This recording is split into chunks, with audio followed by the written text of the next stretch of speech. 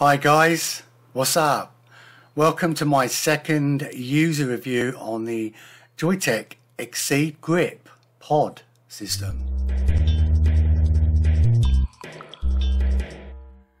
Now, I do like the size of this device. I've managed to get hold of the 0.4 ohm pod. Now the packaging here, you've got the scratch test on it to check that it's authentic.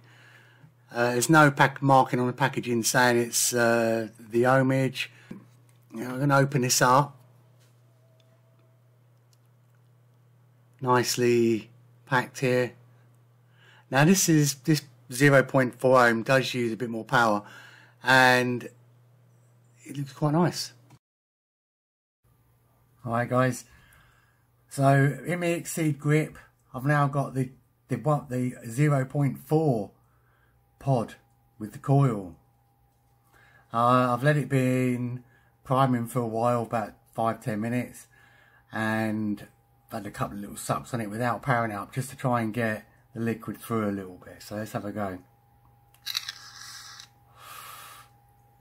Well, that was instant. Amazing how good a new one unopened performs so well. So I've only gone from the 0.8s that I was sent to the 0.4, and instantly the flavour.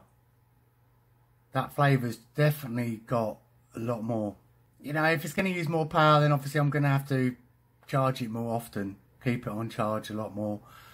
If I'm going out, then maybe I'll use a 0.8, which will last that power a bit longer. But it is quite interesting, the differences in the design.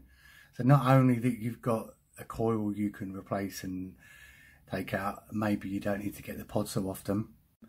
It is also the rubber flap at the back. It's different size and design. It's on the other side. It's as if it's a total different product. It still refills from the bottom,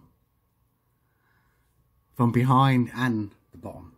This is interesting as well because you've got the different designs at the bottom. This is a whole metal plate, where this is 2 pins.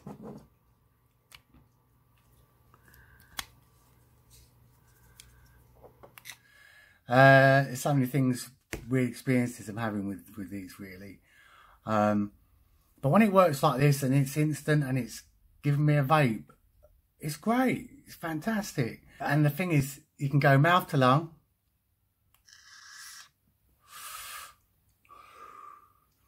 And it's good because it pumps out quite a lot. But because it's now a 0.4, it's just getting used to it, I think, a little bit. I think the 0.8 pods, they're okay, but I'm having problems with the liquid. This is the same liquid that I've been using in the others, and this one's fine. So I think they maybe have potential to get clogged up a little bit. Be interested to see whether this has any type of leaking. It doesn't. When I say leaking, I mean there's just some residue at the back of the device in here where the pod goes. There's sometimes a little bit of liquid there. Thank you for watching, guys. Check out my other video, the unboxing and all the technical specs about it. Have a good day. Happy vaping.